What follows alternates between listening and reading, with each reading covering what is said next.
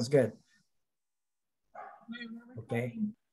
Go ahead. We got a couple more. Lixmi is here. So, okay. Well, anyways, good afternoon, everyone. For those who are on view here, and welcome to our special guests like General Sims, Ms. Lynn Brickner, corporate executive. And I think we even have General Shinzeki. He may be on listening us, grading us, of course. And I'm just kidding. But we're welcoming everybody. And as we noted on the program, this is about the standards of conduct for military and civilian professionals, albeit not too, you might say, publicly aware that we do have standards of conduct in the government, especially for those serving or have served in the executive branch of our government. But it also applies to our own set of principles about following the ethical and moral standards inclusive in law. And we made available to you a copy of the Principles of Ethical Conduct on this seminar, 14 Principles of Ethical Conduct that President H.W. Bush enacted through executive order. Now, I will assume some of you are aware of the Joint Ethics Regulation and Department of Defense Standards of Conduct. You could actually Google them online. Generals and admirals and senior executive members of the federal government, political appointees or career employees are affected by this standards of conduct while appointed or executing their respective offices, and they are accountable, but not just responsible, but held accountable to these standards. And for the most part, some of you have never heard of this legal requirement nor aware that violation of the standards of conduct could result in termination of your employment or prosecution for misconduct. And I know some of you, or most of you, have read some of these stories in the news of late. Now, we are delighted to have Navy Lieutenant Simon Chun from the United States Navy Judge Advocate Corps. You have a copy of his bio. I hope you have at least read his bio. But let me highlight a few of his outstanding accomplishments. He graduated from the George Washington University Law School in May of 2015. And was accepted in the United States Navy Judge Advocate Corps. He has extensive experience in leadership positions, such as Judge Advocate in legal matters, to include operational law, appellate court, federal circuit, in military justice, legal assistance throughout the Navy, Army, Joint and Coalition commands. He was born in Korea, Seoul, Korea, was raised in Manila, Philippines. I don't know how that happened, but that you could ask him on the questions and answers series. What most impressive is that he is multilingual. He speaks Korean, French, Tagalog, which is a Filipino language, and of course, English. So ladies and gentlemen, please welcome Lieutenant Simon Chun. Clap, clap, clap, clap, clap. And all right, Simon, on you. Thank you, sir. Good afternoon, everyone. Like the general said, I'm Lieutenant Simon Chun. I'm currently on leave in New Jersey. So I heard someone was in New York, so not too far from that neck of the woods over here. I'll be returning and I'll be starting my new position tomorrow, on Monday, excuse me, as an aide-de-camp to the Navy's Judge Advocate General. So a couple of things I want to highlight disclaimers I want to put out before we continue on is that one, I'm not a currently certified ethics counselor. So I am a licensed attorney under the Virginia State Bar. I meet the regular requirements for ethics every year with my state bar and with the Navy JAG Corps. However, from a DoD and Navy OGC perspective of someone who could give qualified ethics advice, I am not currently practicing that on a regular basis. So I have some awareness. I'm familiar with the material that we'll go through today. But because I'm not an official ethics counselor, if you are someone who falls under the category where you need to go through an annual training for ethics or standards of conduct, and that's usually for any kind of general officer, flag officer, or SES level person, if you have that annual requirement, this next 45 minutes or so will not count towards your annual requirement. So I do apologize for that. I guess a little bit about me. As the general said, I was born in Seoul, so I'm ethnically Korean. I grew up in the Philippines because my folks were missionaries in the Philippines. So my father was a ROK Navy chaplain in his early 20s, and then after he left the service and ministry in Korea, he became a missionary in the Philippines. So I grew up most of my first 18 years in the Manila area, moved from Quezon to Pasig, and then lived most of it in Antipolo, actually. So I guess I'll say mabuhay to you folks. And I celebrated that first Olympic gold medal in weightlifting a couple of days ago, like it was my own. So it was a big deal. I still am Filipino at heart in a lot of ways. I believe the slides will be pushed by Miss Peterson, and we'll just kind of go through, and I'll try to go through these as quickly as possible so we're not spending too much of a beautiful Saturday morning stuck doing ethics here.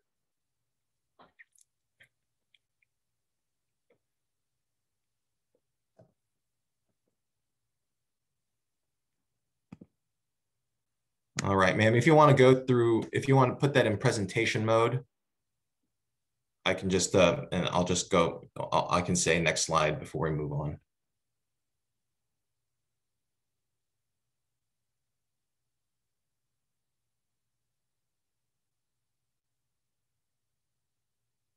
All right, that'll work. Okay, so as the general alluded to earlier, one of the things we want to keep in mind is that if you are active duty or a reservist who is subject to recall to active duty or a retiree drawing pay, you are subject to the UCMJ, you are subject to the DoD standards of conduct, and you are subject to recall for courts martial or any other kind of disciplinary hearings potentially. So it's good to know that there are consequences. I think most recently at my job at the Criminal Law Division, I drafted 3 retiree recall requests for them to be court-martialed for the SECNAV's signature. So it's not the most frequent thing in the world, but it does happen. So keep that in mind. And we'll kind of just go through this. This subject here, the material that I had access to is very Navy oriented. So for those of our other services, I apologize in advance, though I like to think that we are the best service. I understand that I'm probably one of the few people in this Zoom today that feels that way. So we'll kind of push through and these slides are also designed for folks who are general officers, flag officers, and SESs. But I edited them a little bit so that we have some of the more applicable things in play here. I do believe that we have at least a few folks for whom that title applies to. So honored to be in the chat with you. It's good that these slides are mostly designed for the GOFOs and SES because that's kind of the highest level of conduct. So anything here, it should be the standard that we all aspire to in a lot of ways. And then, of course, the subjects covered here are the most frequently challenging areas for when it comes to standards of conduct, ethics, things along those lines. So we'll go ahead and push to slide 2, ma'am.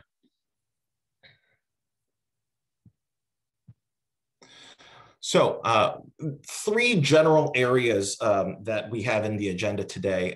Think of them as people, places, and perks. We'll kind of see use of staff members, traveling and meeting with industry, although that's a minor issue. Maybe some folks here are in the industry. So it'd be good to know if you are part of the industry that meets with folks in the DoD that help the DoD folks not get in trouble. That would be a good goal to have as well. And then traveling is also a big issue, and any kind of gifts. That's also a big tripping point for a lot of folks. The general alluded to that you have the 14 government principles of ethical conduct that President H.W. Bush signed into order And it's Executive Order 12674. It's been published by the DOJ under the CFR under Section 2635. The thing about those 14 principles, I'm not going to read them out loud, but they are very general statements. They have the operating word shall, which kind of puts the onus on the employee. Each one has more specific rules under different CFRs, under different service regulations, but think of that as an operating rule set and aspirational goal. And then at each level, you want to make sure that you are following the intent, the written intent of those principles at play. So some examples like employees shall not hold financial interests that conflict with the conscientious performance of duty. We'll touch on something like that when it comes to conflict of interest later today. And we'll go over to the next slide, please.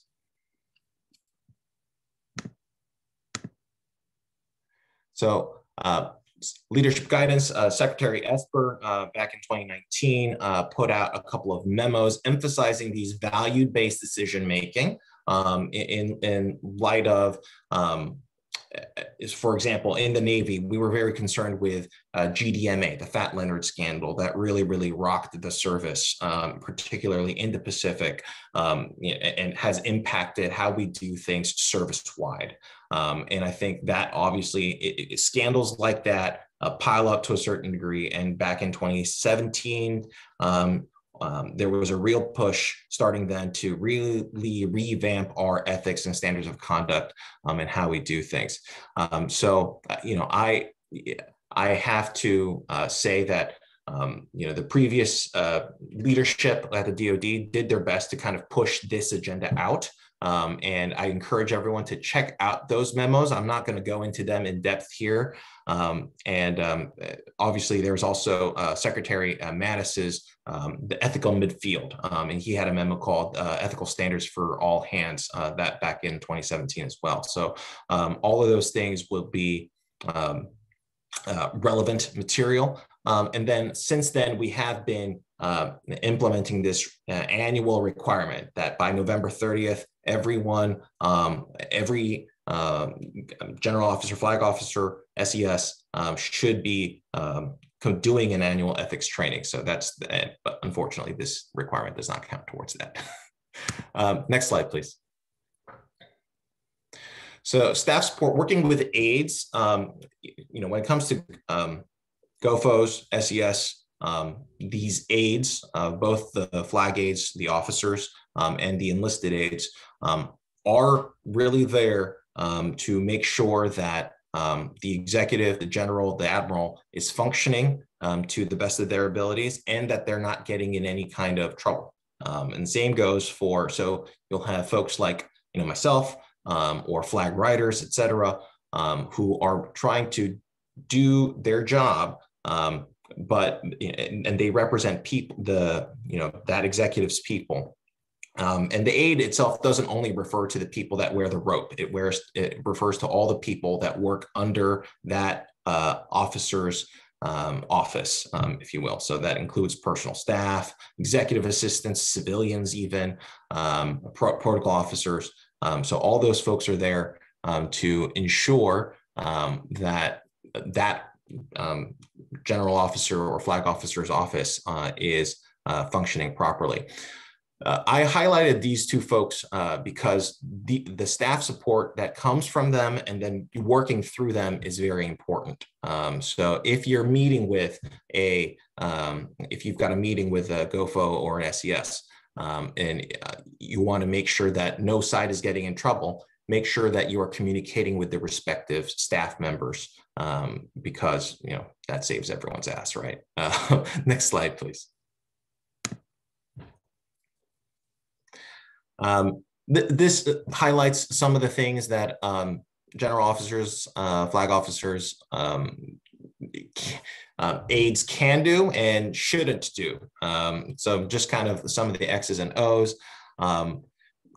flag aides, so someone like myself starting on Monday, may perform some personal services for the flag officers, but they must be rare, they must be minor, and they must be truly voluntary. It can't be that, so I can't be ordered by the JAG to go get him a cup of coffee. I can say, sir, I'm going to go run down and grab a cup of coffee. Would you like to grab me one? So these are the lines that you need to kind of think about. And the thing here is that everyone is in the service to the government. And as long as whatever they're doing is making your function as that government employee, if it continues to expand on that function and helps you do that function well, those are typically permissible uses of your staff member. Impermissible uses, as you can see, you'll see that, providing pet or childcare, I'm not there to be a babysitter or a pet sitter, for example. So those are things to keep in mind.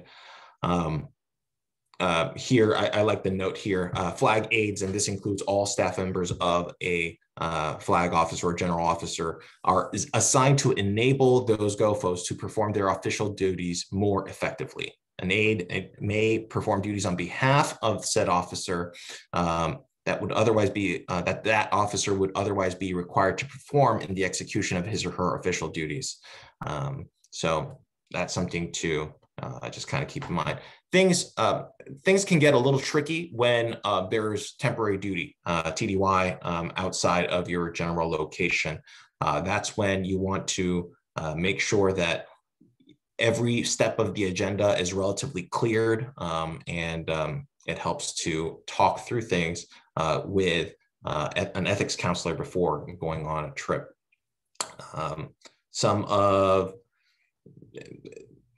I'll just kind of leave it at that. If we have any questions, I'm happy to touch on them as we towards the end as well. Next slide, please. So this applies for our enlisted aides.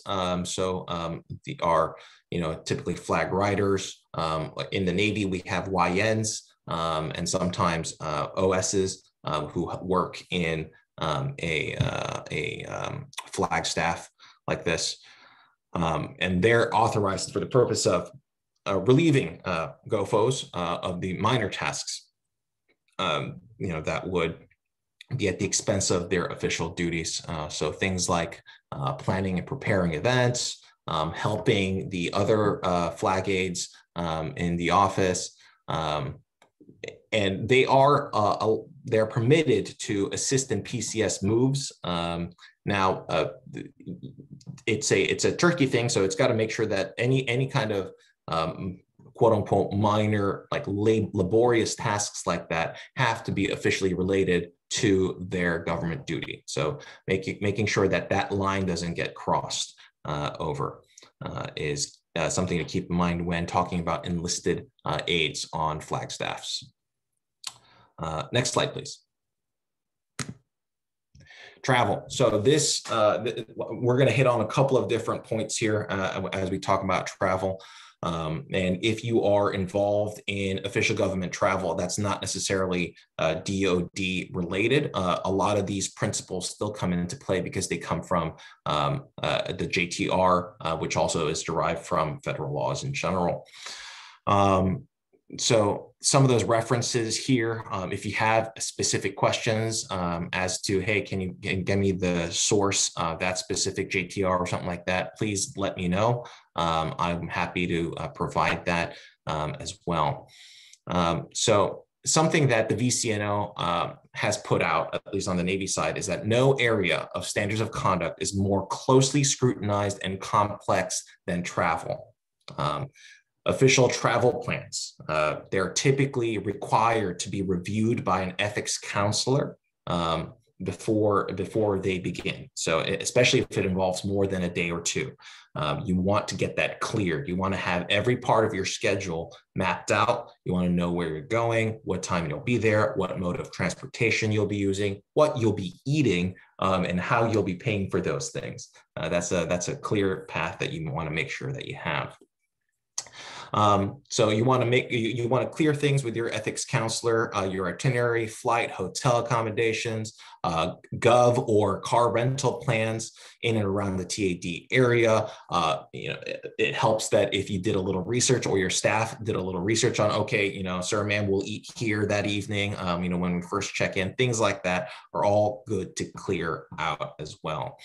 There are some references when it comes to commercial air. Obviously, the default is to travel coach or economy. However, getting personal bonus, not bonus, but personal miles, that you accumulate, or any kind of status that you have with an airline from travel, and any kind of upgrade that kind of comes from that, that's permissible. That's okay.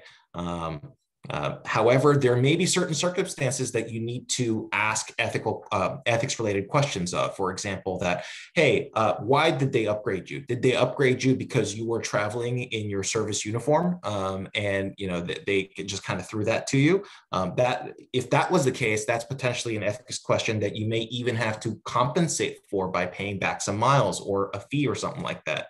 Did they do that because you have, you were Delta Diamond because of all your years of flying back and forth? That's a natural upgrade that you personally are entitled to. So make sure that you're distinguishing between those things.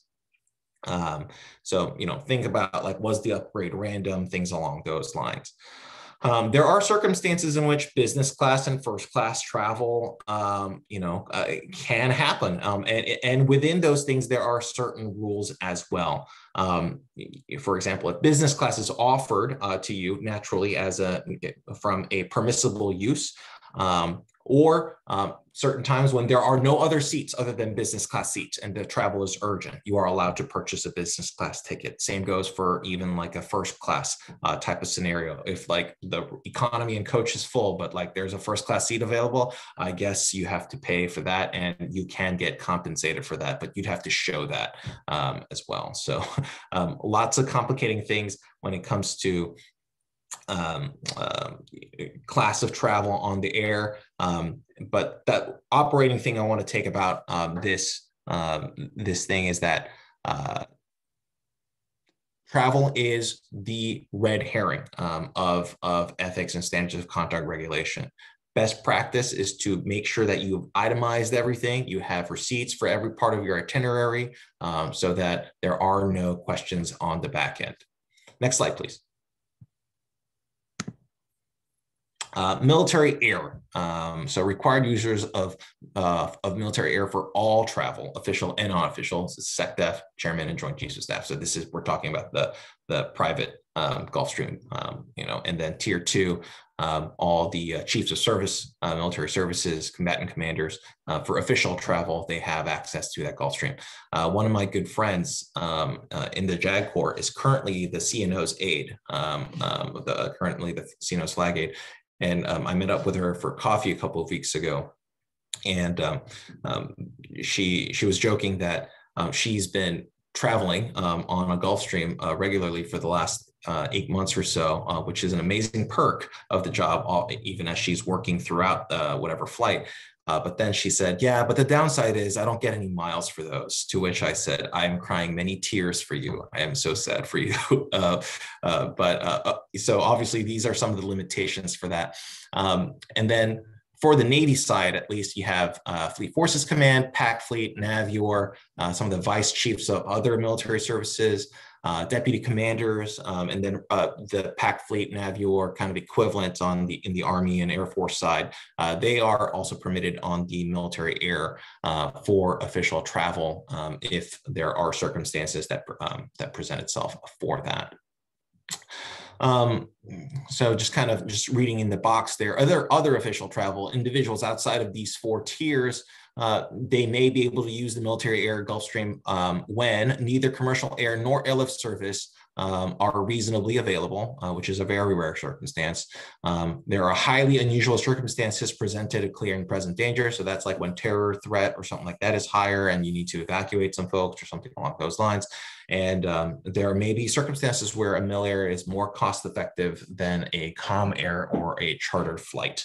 We'll talk about certain scenarios where, like, for example, a mil air is already going to some place and a person who kind of falls outside of tier 1 through 4 has an official duty related to that location, you may be able to hitch a ride. So that might be a possibility.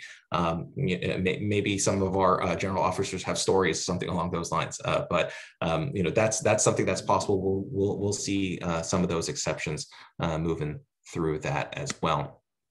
Something to keep in mind here is for all requests that kind of fall outside of these official tiers, you got to make sure that everything is documented as much as possible. And then everything must then be approved by the senior traveler on that flight, or the person who would be in charge of approving said travel. Next question. Next slide, please. Excuse me. So okay, so this is one of the first scenarios. So can my spouse travel with me? It's scenario 1. You have been sent on an official visit to Yokosuka to represent Compact Fleet at a conference. Milair has been approved. Your spouse wants to do some holiday shopping in Tokyo, and there are seats available on the plane. Can your spouse travel with you? And do you have to reimburse the US government for the trip? So because we're on a Zoom call here, I'm not going to say, someone raise your hand, but mentally or even out loud to yourself, say, what do you think? Is the answer to question 1 yes or no? Is the answer to number 2 yes or no? I'll give you a couple seconds. So this one relates to travel by spouse on Milair for a personal, non-official reason. Next slide, please. So as a general rule, spouse, family, guest travel, they're not funded. If they are accompanying on official business on a government aircraft, unofficial travelers must reimburse full coach fare. Now, the scenario here, if you remember, was there were seats available on that flight. That flight was already going, right?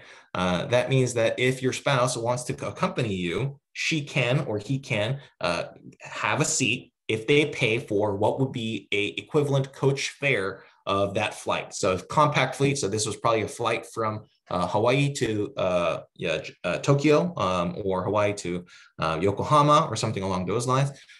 Whatever coach flight would be for that. If you reimburse that to the government, you could have a seat. So it probably is a good deal considering, you'd be flying on a Milair flight, most likely a Gulfstream flight there.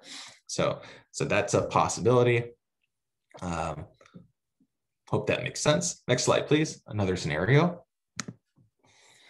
Scenario 2, can my spouse travel with me? Scenario 2, you are the Midland Region Commander. Right now, I believe that's a 2-star, and you are visiting Naval Submarine Base New London. So you're going from Norfolk to Groton, Connecticut area. Again, sorry that all these samples are Navy related or Navy specific. It's just what I had access to. Milair has been approved as part of your visit. Your spouse is set to host a talk with the spouses of recent pipeline graduates of the submarine deployments on Dependence. There are seats available on the plane. 1, can your spouse travel with you? 2, do you have to reimburse the US government for the trip? So this is a little different because it's still Milair. However, your spouse is going up there for a DOD. DOD has a special interest in your spouse going up there because it's a particular concern for military families. So while not mission essential, this would be considered something that is being done for the benefit of the Department of Defense. So 1, can your spouse travel with you? 2, does he or she have to reimburse the US government for the trip? Next slide. So because this spouse in this circumstance and their presence had a DOD interest, non-reimbursable travel is probably authorized for this specific thing. So it's an exception for non-reimbursable spouse travel. And when the spouse's presence is in their interest, it's authorized, you're good to go, and must be no additional cost to the government. So as long as they're doing something that is specifically related to the military in some way, and there are seats available, they're good to go. Next slide, please. Can my spouse travel with me? Scenario 3. So this Another region commander, you're approved to travel and attend in your official capacity, 3-day conference hosted by the Spanish foreign minister for US and EU dignitary and military leaders.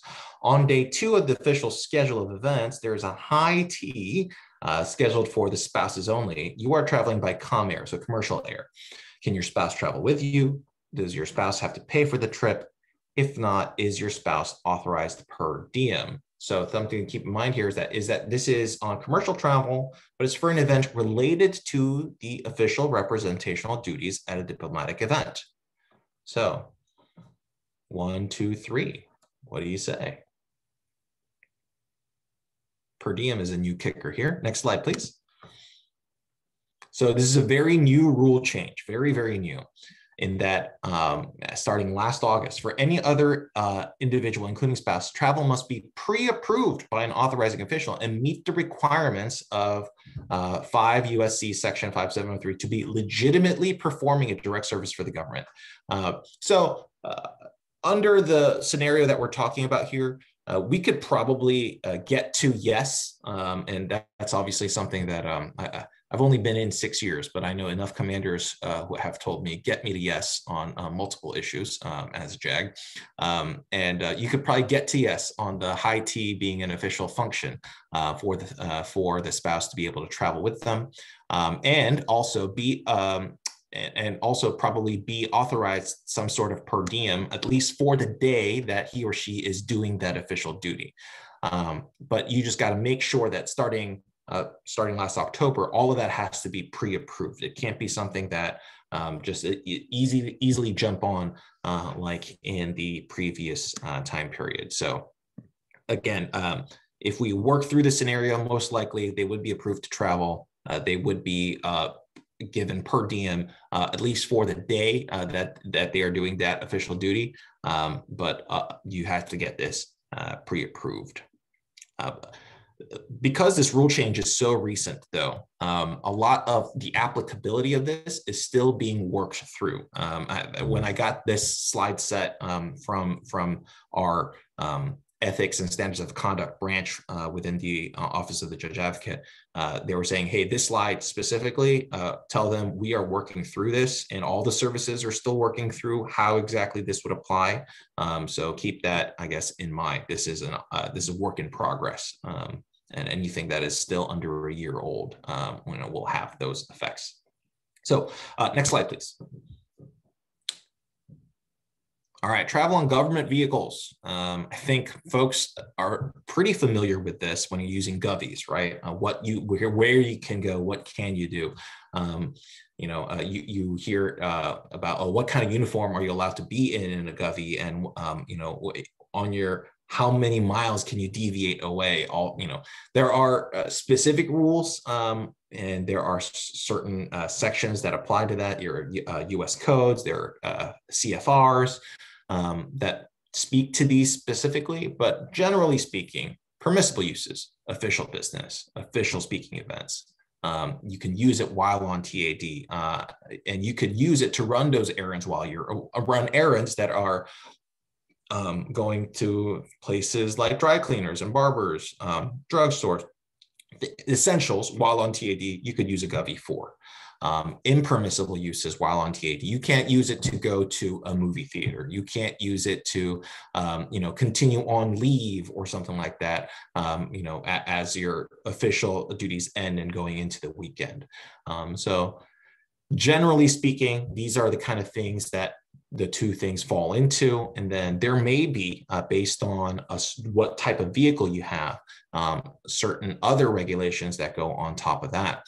These days, a lot of bases, I know my last base, my last duty station in Naval Station Everett, had an electric vehicle that was a govie as well. So there were certain, not extra limitations per se, but there were certain things that folks who were using those cars had to keep in mind, right? They needed to know, okay, the charging station is going to be at this place, so you can only go from there to there. And that's probably going to be a more and more frequent thing that we see when it comes to using government vehicles.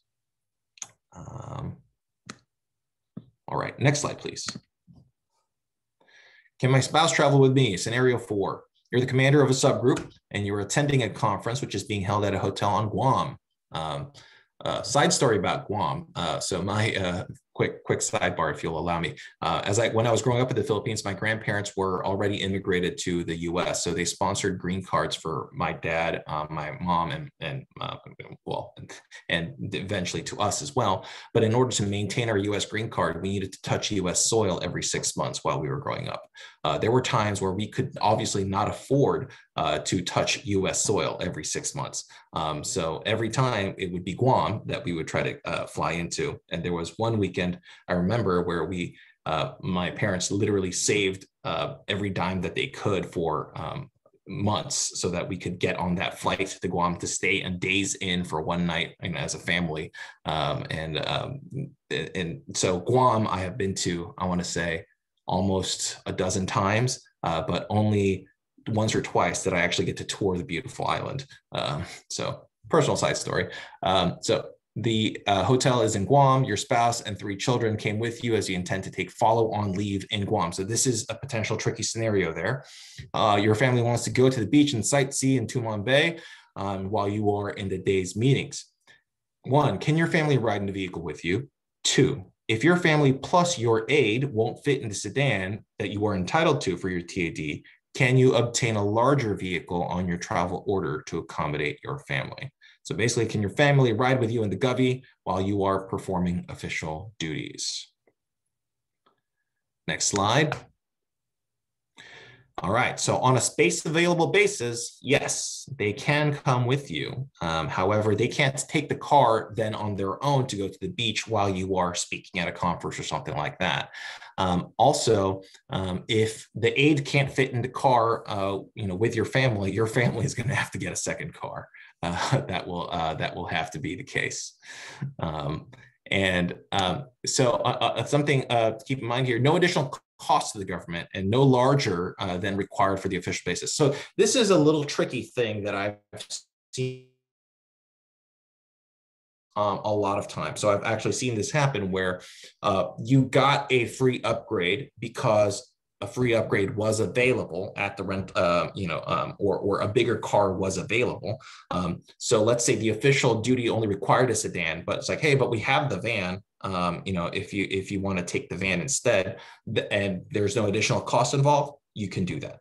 And a rental car agency, if there is no additional cost for the larger car upgrade, or let's say you have status with something like Hertz or something like that, and it gets you a free upgrade anyway, that's usually good to go. Yeah, hopefully that makes sense. Next slide, please. Gifts. So if we said travel was the trickiest and most thorny side of standards of conduct and ethics in the government, gifts is a close number 2. So general rule for gifts from outside sources: employees shall not solicit or accept, directly or indirectly, a gift from a prohibited source or given because of the employee's official position. Basically, don't take bribes, don't ask for bribes, and don't take things that you are like, this sounds fishy or iffy. Don't do it. Prohibited sources: does that person or entity do or seek to do business with the DoD or have interests that may be substantially affected by the employee's official duties? If yes to anything of the above, that's a prohibited source. Official position test. This is a question that we throw to ask, kind of a think about this as would the gift and gift had not held the status, authority, or duties associated with the federal position? Would I be getting this gift if I wasn't an officer in the military? Would I be getting this gift if I wasn't an SES, in whatever department? Think about that when it comes to that, when you're thinking about it. And then this is obviously a little bit more tricky these days: gifts to spouses, dependent children, and chosen charities are imputed to the service member, as in they are designed for them. So as in any gifts that are sent to spouses and children, they will be counted towards the service member. All right, moving along to our next slide. We'll try to go through gifts relatively quickly here. Is the item actually a gift? Does an exception apply? Shall I accept this gift? Even if an exclusion exception applies, appearance is always a factor. So, and we'll touch on that a little bit. So, when you are, it's like, okay, it turns out I am allowed to accept this gift. Just because you are allowed to doesn't mean you should. So we'll touch on that in a little bit as well. Next slide, please. So is the item actually a gift? Coffee, tea at an event is not a gift. Anything paid by the government is not a gift. Plaques that you receive for, coming to speak at an event, not considered a gift. Certain cultures obviously have like little intrinsic trinkets or things like that, souvenirs that they give out for coming, something like that. That's typically not a gift as long as it's below a certain number. Items accepted on behalf of your branch of service, not a gift, and prizes won in contests are not a gift. And any kind of, we'll touch on that in the next slide, actually. So next slide, please. Does an exception apply? Anything $20 or less, not to exceed $50 a year, that's an exception applies there. Certain discounts and similar benefits.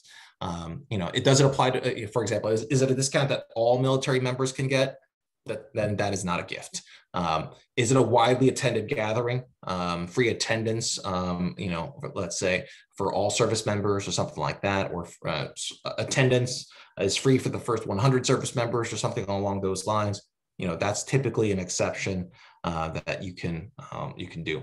Something to keep in mind here, though, is that if a gift is over $20, you cannot pay down the difference. So let's say you receive a gift that is $60 worth, in fair market value. You can't say, oh, here's $40 and then I'll accept the rest because it's under $20. That is not something that is permitted. So please be aware of that. And then keep in mind, not to exceed $50. So like if it's a meal or something like that, maybe one-time lunch, as long as it's not from a prohibited source, you might be okay. But keep that in mind when receiving those kind of gifts. And if you are on the business side, when you're interacting with folks on the military. Next slide, please. Foreign gift exceptions. So this number creeps up every year. Right now, it stands at around $415 or less. So a foreign government, you can receive a gift up until that amount. If it is larger than that, you may be able to accept it on behalf of your branch of service or the United States government, but special rules apply. There's a slide that touches on that as well.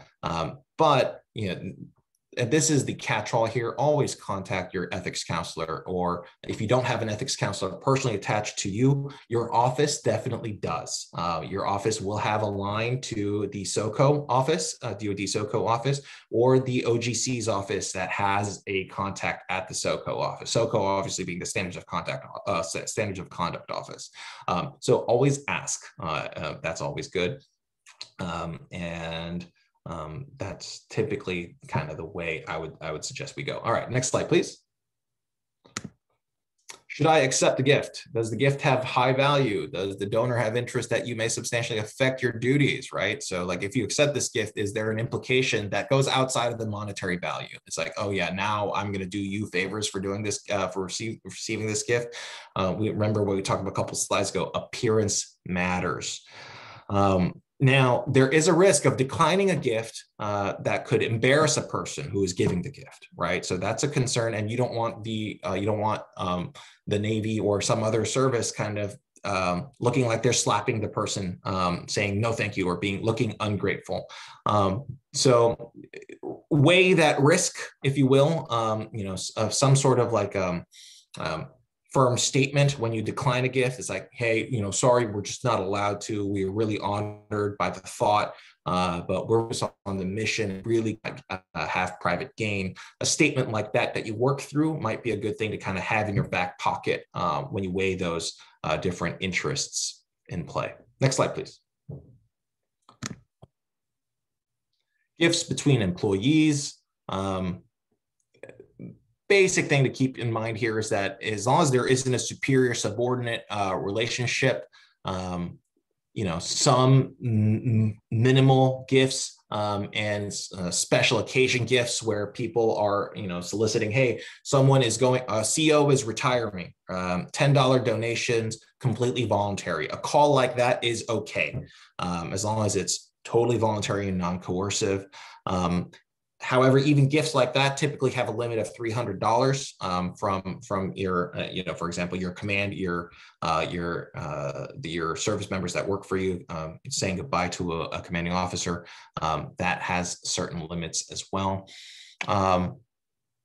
Unsolicited gifts may be given on traditional gift-giving occasions, things like, hey, you can have a Christmas white elephant kind of thing within the office, right? Or Secret Santa within the office or something like that. That's okay, as long as gift is worth $10 or less and it can't be cash. Some people have tried to get away with it by saying gift cards. That's kind of right on the gray line. Typically, I haven't seen a ton of ethics counselors say, no, you can't do gift cards to like Subway or something like that. Next slide, please. Proper disposition, getting rid of gifts. So we talked about line 1 earlier, diplomatically refusing the gift or returning the gift to the donor. You could accept it there and then return it later. And as long as you documented that you accepted and returned it, that's considered a proper disposition. Pay fair market value. You can't, again, this is another one of those things. You cannot pay down the gift to fit within the gift exception. So let's say you received a $2,000 or something. You can't say, I'm going to pay $1,500 and $1,585 back so that I can keep this under that exception. That is not allowed. And again, you can accept something that exceeds the $415, however, on behalf of the U.S., but there are certain rules that apply there. Next slide, please. So this is that slide. Acceptance on behalf of the Navy or kind of the U.S. government, $200,000 or less. The CNO, VCNO, and the Director of National Security can accept that. And then obviously there are certain tiers that come below that. And I think these numbers are equivalent through the other services as well. The Chief of Staff of the Army can accept $200,000 or less. Same goes for the Air Force, et cetera. We'll see about the Space Force and what regulations that they'll be subject to, but I presume they will be the same. Because I think everything from what I am seeing is that they're being built just like the Marine Corps is within the Navy, Space Force is within the Air Force, but thankfully they're using proper naval ranks, at least at the moment. So it'd be weird to have a colonel in space. Next slide, please. Interactions with industry. I know some folks here may be in industry and you interact with folks who are on the DoD side or, maybe crossed over from DoD to or one of the other branches into industry where you're interacting with folks in the government. Folks, it's kind of a reality now that's set on that, hey, folks, high-ranking officials within the service may have to meet with folks in industry and business. So you are allowed to meet with suppliers of particular product types. You are, allowed to even kind of represent the Navy or whatever service to do that. However, what you're not allowed to do is meet only with a single supplier when there are 3 or 4 other suppliers of equivalent capability. So you can't show favoritism. You can't allow a monopoly or anything like that. Another thing is you can't only meet with the people who currently have a contract or who provides that good. You have to be, you have to kind of open that up, and you can't show favoritism to anyone just because they currently have that contract. All right. Another thing to keep in mind when meeting with folks outside of the DoD, or in industry, careful not to disclose non-public information. You can't advise a contractor to get to so that they can have a good, better competitive bid. You can't say, oh, it would be best if someone's next bid say they can provide X number, because I think if someone said X number, that would be good. You can't have that, and we got to always be careful of appearances. Next slide, please. Endorsements. This is a tricky thing. Obviously, there are certain things like the CFC, Combined Federal Campaign, or the Navy Marine Corps Relief Society, or other equivalent types of charity organizations that are directly linked with the services that are always okay to get an endorsement. But this is typically official endorsements of non-federal entities are prohibited. And then we talk about some of those exceptions. and you don't want to portray items like you don't want to give preferential treatment. You don't want to improperly coerce other DoD personnel. You don't want to be getting the message out there that, hey, soldiers, sailors, airmen only use this type of product, or, you know, we support this entity. That's not a great look. Moving along, next slide, please. Conflicts of interest. These are the four major sections that talk about conflict of interest in the U.S. Code. Do not accept bribes. That seems like a no-brainer. Do not represent or accept money for representing another's interests before the U.S. government. Do not take official action that will affect your personal financial interests for those of your spouse, children, or prospective employment. Do not accept payment from another for the performance of your federal duties. So, for example, in theory, I'm currently still in active duty. I'm performing a somewhat legal capacity by doing this slideshow and training. I would not be allowed to receive money for this. Not that I'm asking Palm for any money, but that's certainly strictly prohibited under this. We'll talk about one matter that kind of comes up much more frequently now, and that's a personal financial interest or those of your spouse. So that's something that we may be looking into. A recent example, for example, is that as you know, we had that JEDI contract with the DoD and Microsoft. So that's a potential, and obviously that's been in the news again because they decided, hey, turns out this may not have been great. At the time, Secretary Esper recused himself from that decision making because he had an adult son who was employed by Microsoft at the time. So something to keep in mind. Slide 30, next slide, please. Distinguishing between conflicts of interest and partiality. Who's a regular employee? Someone who's obviously on active duty, or a reserve person who voluntarily received orders that put them on active duty for more than half the year.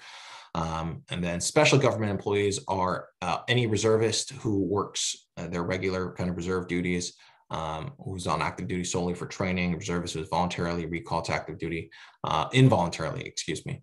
So those are the two specific categories when it comes to distinguishing folks for conflicts of interest. Next slide, please.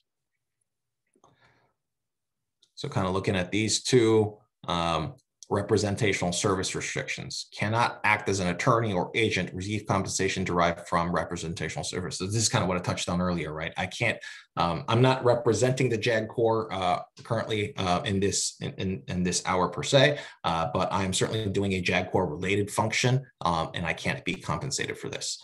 A special government employee would be subject to same restrictions when it comes to if it's related to their job within the military or the government. Next slide, please. Other conflicts of interest considerations. Official acts prohibits participating personally and substantially in any particular arrangement in which the employee has a financial interest. So this is something to keep in mind when it comes to like doing another job, moonlighting. Certain things are allowed, other things are not. You can, if you really like, be a paid tutor, for example, on the weekends, which I have done in a previous duty station, where I once a week still taught SAT classes, for example. That's okay. What I can't do is suddenly go once a week and become a contractor, a part-time contractor for a defense agency or something like that. Hopefully that makes sense. This is where I want to touch on briefly on spouse employment. I had to disclose when my spouse works for Microsoft, but I had to disclose what branch she works on, what project she works on, so that we make sure that that's not anything that kind of has any kind of matters or any conflict matters. Any bonus or money that she receives, even if we file our taxes separately, from an ethical standpoint and a standards of conduct standpoint, can still be imputed to me. So I need to make sure that I'm not involved with any kind of decision-making when it comes to her products that she may be working on. So that's something to keep in mind because, as you know, more and more folks are in dual working households. If your spouse's employer has any kind of business with the US government, always be on the safe side and disclose those things. When I disclosed my things to our ethics department, they laughed and they're like, haha, Simon, we don't think that you're that important, but it's something to still check the box off. Better be safe than sorry. Next slide, please. Public financial disclosures. This certainly matters to folks who are higher ranking. I said flag officers, SES, reserve flag officers. These are some of those requirements. I'm not an expert on these things and 278Ts, annual reports, things along those lines. So if you have questions on these matters, I am not your guy, but if you want to ask me them, and I'll do my best to refer them to someone who may know better. Next slide, please. Reserve component, I think there are some folks who are still in the reserves here who may be subject to another set of orders, things along those lines.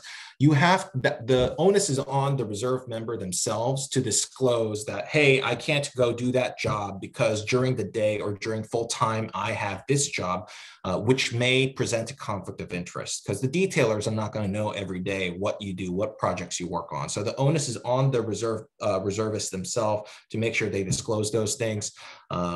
And then there are obviously certain limitations on sitting on board of directors. If you're a reserve flag officer or general officer, and you are still serving close to half the year on any kind of active duty thing, and so this would apply to folks like National Guard or something like that, you can't sit on boards of certain companies.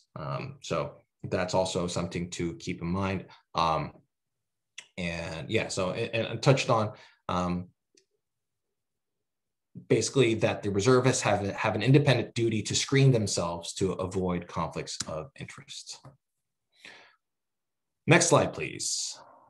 Post-government employment. This is tricky. The thing to keep in mind here is what is considered seeking employment and what is considered not seeking employment. If you're directly soliciting, directly making contact, other than to respond to a rejection, respond to a proposal and rejecting it, you're in a seeking employment category, in which case there are certain rules that apply to you. You can't go directly jump to work for a company in which you had a particular matter, or you going over there could have a direct and predictable effect. Now, those are official terms saying that I worked on, let's suppose on the Air Force side, I worked on making sure, reviewing certain contracts for certain aircraft for the Air Force. If you then are considered seeking employment with, say, Boeing or something like that, and you jumping over to Boeing will have a direct and predictable effect to contracts with the Air Force or something along those lines. That is a restricted type of contact, and there could be consequences that follow from that. If you have specific questions about these, I recommend reading through some of the CFRs that are directly related to this, so that you can distinguish between what is considered seeking employment and what is considered not. We have a couple. Next slide, please. So these are some of the timelines. You have the cooling off period, 6 months for all officers, regardless of a general officer or flag officer or not. You got the 1 year cooling off period for flag officers and general officers, a 2 year ban from certain things for all officers. You may not communicate or appear with intent to influence before the U.S. government on behalf of any other than the U.S. government. So this is, basically, lobbying for another country or something like that along those lines. You have a lifetime ban from certain things.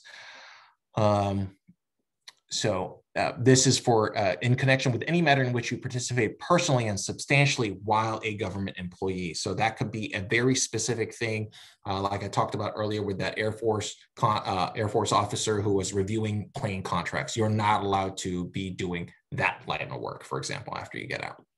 And then lobbying bans, you'll see 1 year or 2 years, no lobbying activities or behind the scenes work with respect to DoD matters. We've recently had certain retired officers who kind of maybe didn't follow that restriction.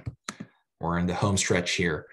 This is just a plug for our JAG Corps, not just the Navy, but your other services as well. If you have a line to a JAG, you're an SJA or an ethics counselor, please call them. That's what they're there for. I've never known a JAG to say, oh, that annoys me. Even if they don't know the answer, an ethics question or a standards of conduct question, they will move many things in their calendar or in their world to try to get you an answer within a reasonable time period, because we know that's one of our main functions. Next slide, please. I think next slide is lessons learned, unless I skipped a slide. The slide 38, lessons learned page there. So take care of the pence and the pounds will take care of themselves. That's a quote that, take care of the little things, right? And then the other things will follow. And you build a good habit of checking in with your ethics counselors. That's the way you want to build things. I touched on some of at least on the Navy side, some of our failures in recent years with GDMA and some of those scandals in the Pacific. When reviewing that, a lot of it came out to be that other commanders or staff officers basically received the proper legal advice and then directly went against it, or legal advice was inaccurate, and obviously that's on the fault. That's the JAG's fault in that circumstance. But a very popular category was JAG just didn't know that something was going on because they were never in the loop.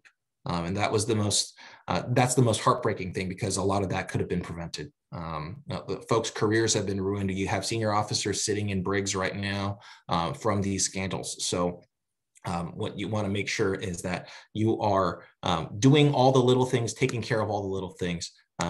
If you're a high-ranking officer, what never hurts. I encourage all folks to ask, did JAG see this? That's put the onus on us as much as possible, because that will save everyone. They will save everyone at the end.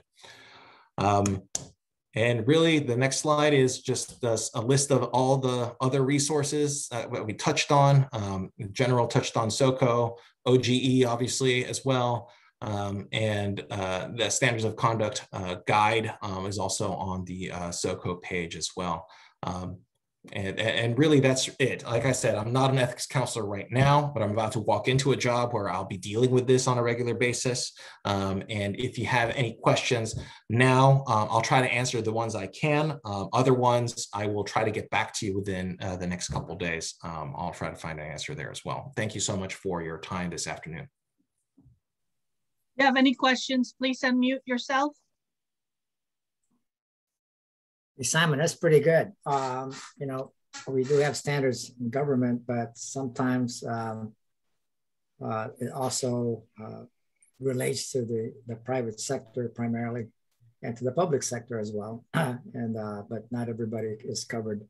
Now, the Department of Justice, of course, have their own set for government officials and predominantly for members of Congress, Department of Justice, and even the president. That's pretty good. And one of the things that was not included on here was improper sexual contact, which when General Simpson and I went through our glamour school, that was one of the big things, especially when there's coercion involved or improper use of authority. Sometimes dominates that stuff, and we've got people that we needed to clean that up. So questions from the gallery? Yeah, Tony, Simon, just an excellent presentation. It is, yeah. It does bring back, some of that comes back to me, but I also realized that some of it had escaped off of my minuscule brain here. would it be possible to get a copy of this? Because I still do a good deal of mentoring of officers, both junior all the way up through flag. And a lot of what you had there has the detail and the references. And that's the thing that's probably most important, because you get to a point where you can't answer that question, but then you have the ability to refer that question with the appropriate references. So if it's possible that I could get a copy, I would greatly appreciate it. A great presentation, I'll appreciate it. Yeah, the slideshow is on your, if you click on the email you got from PPOM, the reminder, if you click on that, the slides. Oh, the presentation, I see, I see. Yeah, I do. They're available, yeah. Wonderful, wonderful. Thank you. Thank you very much. Thanks, Earl. You know, on the CFR, on the principles of ethical conduct that Simon mentioned, that was by executive order, there are 14 principles. And the number one principle is that public service is public trust. Yep. And that's pretty notable. It's broad, but if you serve in public service, military or federal agency, or in any case, is that if you're untrustworthy, then you're violating something. For that matter, large. And I know General Simpson, I have friends that have been caught, especially when they do something. And of course, the A's that you talked about, Simon, the A's are there for a reason, not just to assist you, but to prevent you from doing the don'ts. That's right. When we went to our glamour school, you know, we were given a booklet of do's and don'ts. There were more don'ts on that booklet than there was do's. And a little bitty things, and you know, the gallery talks amongst themselves that if they're doing something out of the ordinary, like dog sitting, dog walking, and stuff like that, that is considered as servitude, and that's a no-no. When generals or admirals or senior executives abuse their staff, that is called toxic leadership. And that could lead to an investigation and termination and the whole thing. But more importantly though, when people violate the standards of conduct, it not just affects the person that committed the misconduct, it also affects their families. But by nature of human interaction, it goes out into the Netherlands, and next thing you know, families are talking about other families, and the kids talk about other kids to talk about other kids, and that it goes viral from there. And that's the reason why we have this seminar today, that it's not just that misconduct, but the appearance of or the perception of a misconduct can lead to termination or prosecution. And that recall, especially the one that committed misconduct, like being a sexual predator or child abuse, can get you recalled. That we have done. And that particular general officer was a good friend of mine. And little did we know that he had been doing this for the last 23 years. And when the daughter finally turned him in. Yeah. So there's some brutal effects associated with public service. But then just because you retired and now you're a contractor or a consultant, if you commit anything out of the ordinary, of course, you can either be recalled or prosecuted, right? So it goes ways. But other questions from the gallery? Are y'all comfortable? I think it begs the truth that you're restricted, but you're not really restricted as long as you know how to properly conduct yourself. Any other questions? But this is Christine Enriquez. Oh, sorry, Lita. It's okay. Go ahead, Christine. I do have a question. Hi, General Sims and teammates. How are you? Well, sir. So Simon, thank you for the great presentation. I've seen this, I'm in a DoD interagency, And I've seen general counsel opine on different ways on this situation, but I was just interested in what you think. It could relate to either a DoD civilian or a high-ranking officer, but they could have an infraction or went through a general court-martial and had been cleared or adjudicated. However, because they have been in the press or the workforce knows about this individual high-ranking officer, when they come into a position of leadership, the people that they will be leading may put a complaint that they don't want to work with that individual or they feel uncomfortable with that individual. However, I've seen different opines where you can't do double jeopardy. You have to give that person a clean slate.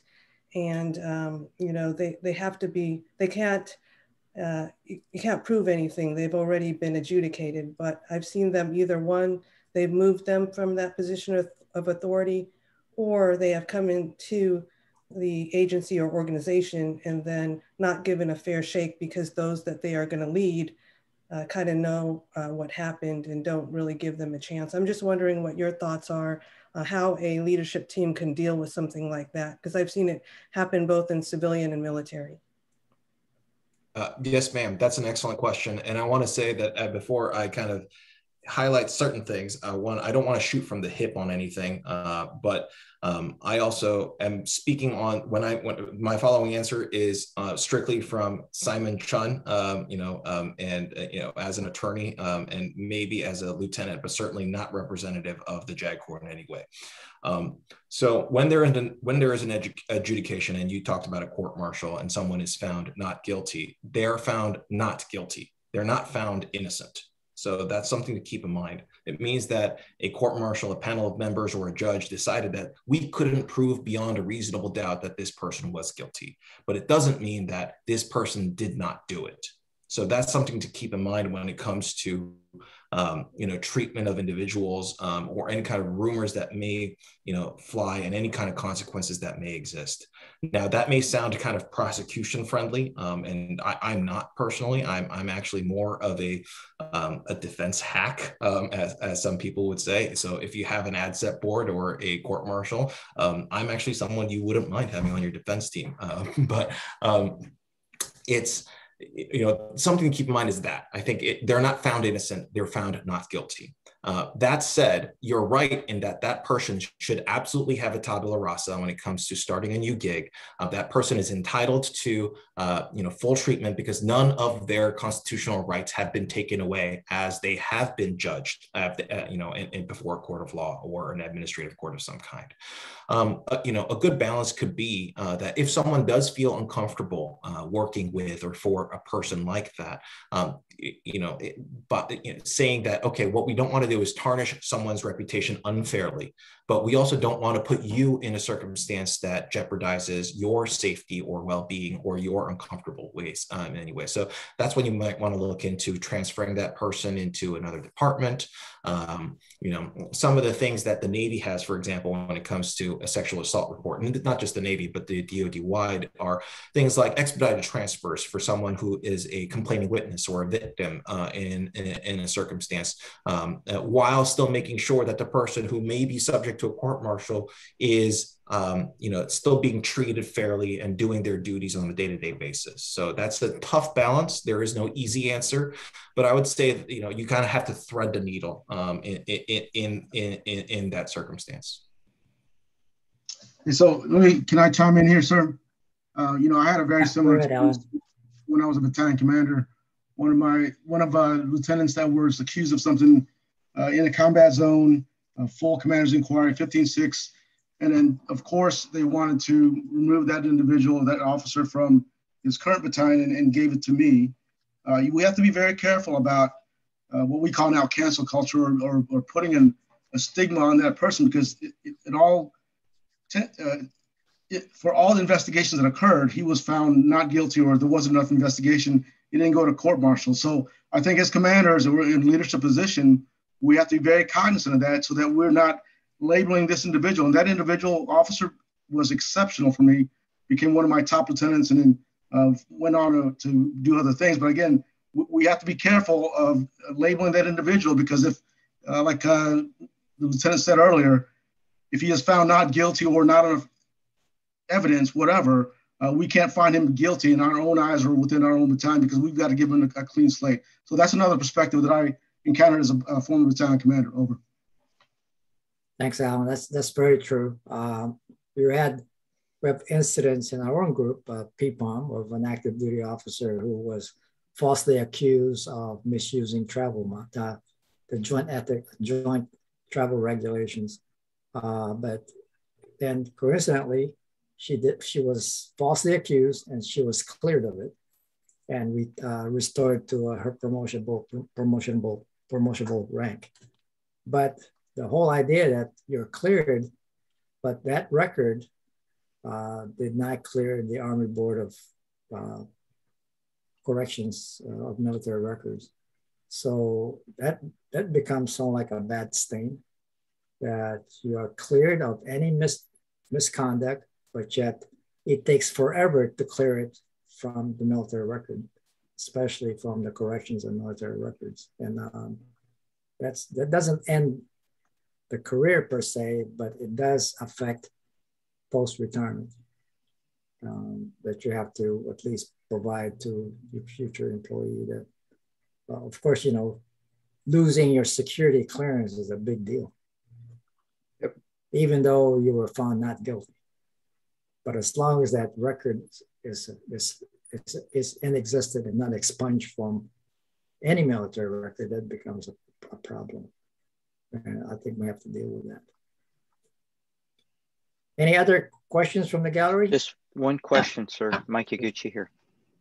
Simon, did I hear you say under the gift rules that if an individual, and I don't think I heard you say it was rank specific, in other words, a higher standard for a general officer, flag officer versus field grade or not, that the gift rule, there's an exception if you present that individual a plaque, if it's attributed to speaking engagement or meeting with a group, that within reason, I'm going to assume you can't give a gold-plated plaque to someone who shows up for 5 minutes and does a grip and grin. But did I hear you correctly that that $20 gift limit doesn't apply?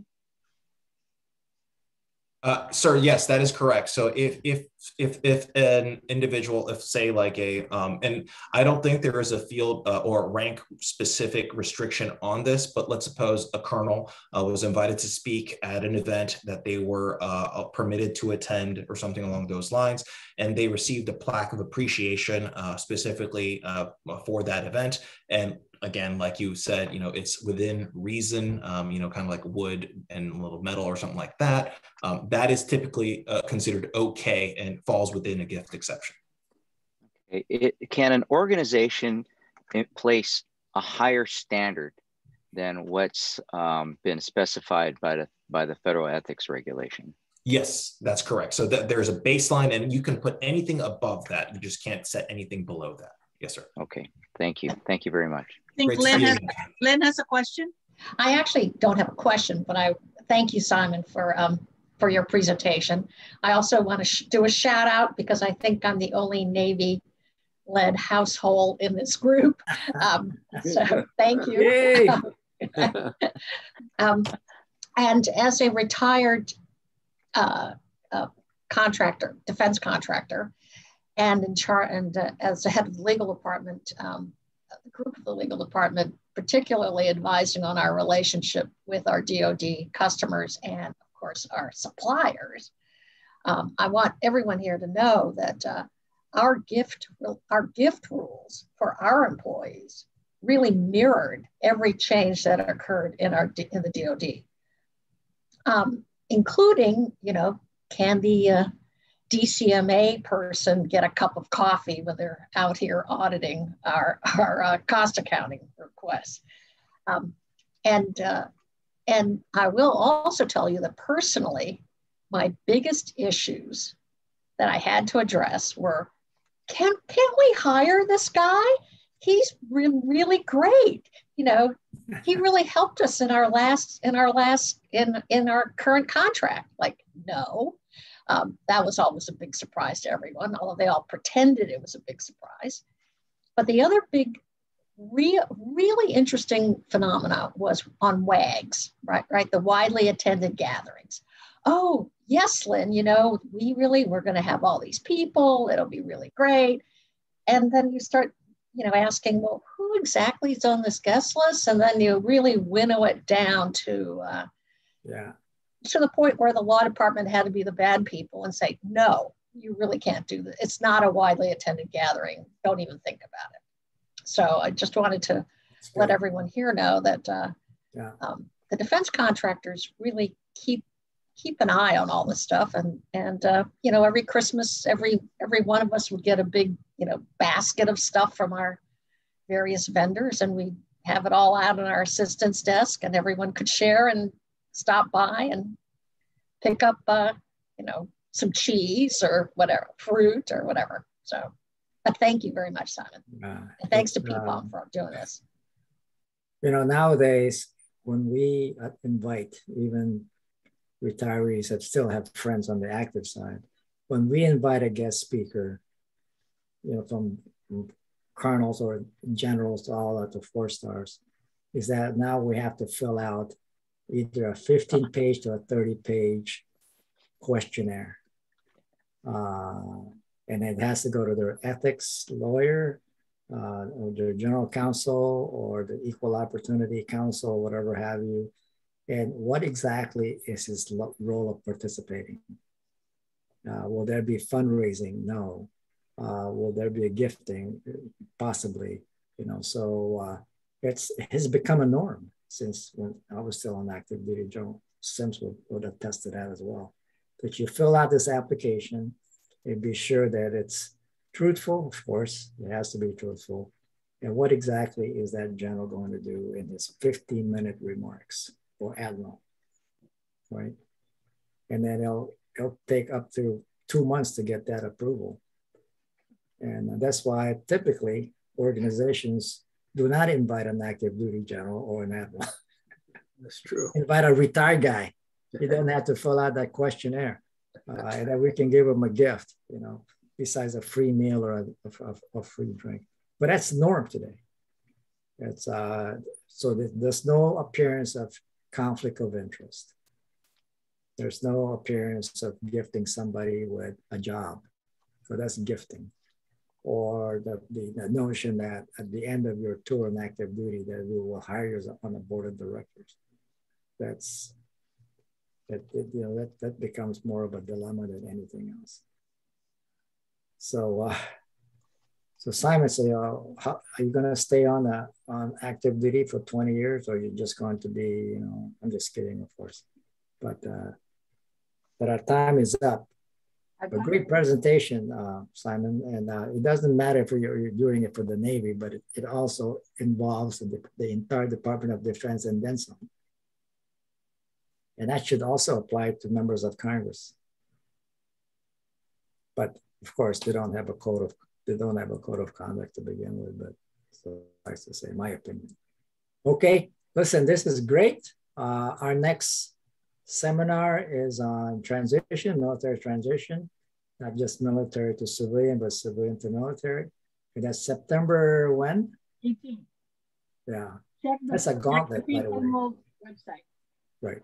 Retiring from the military to become a civilian is a gauntlet. You just don't retire and try to get a job. There's a series of things that you have to do. And my mentor used to say, for especially if you retired after 30 years, is that when was the last time you were a civilian again? And the second question is, what don't you want to do? Mm-hmm. Okay, 2 hard questions. And I know we have a few members of our PPOM membership that are in that scale. And we're trying to help them do that. But again, thanks, Simon. Give our best to your missus. And we'll hope to see you very soon. And good luck in your assignment as a flag aide to the TJAG of the Navy. You'll probably know that you won't have a life. Okay. And